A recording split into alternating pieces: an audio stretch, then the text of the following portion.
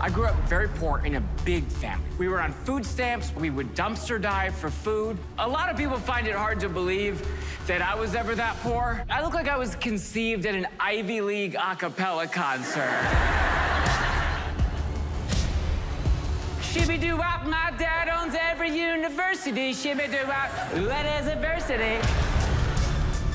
5 minutes up the road is a boys' basketball camp that I really wanted to go to. Because my mom wanted to save that little bit of money, she goes, why don't you just attend the cheerleading camp with your sisters? Basically the same thing.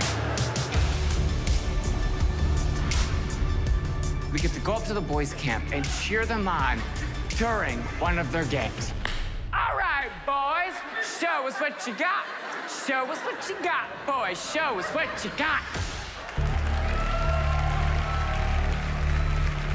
Now, I don't know if you've ever had to cheer someone on as they bully you, but it's a lot like if someone shot you and then it was your job to reload their gun for them.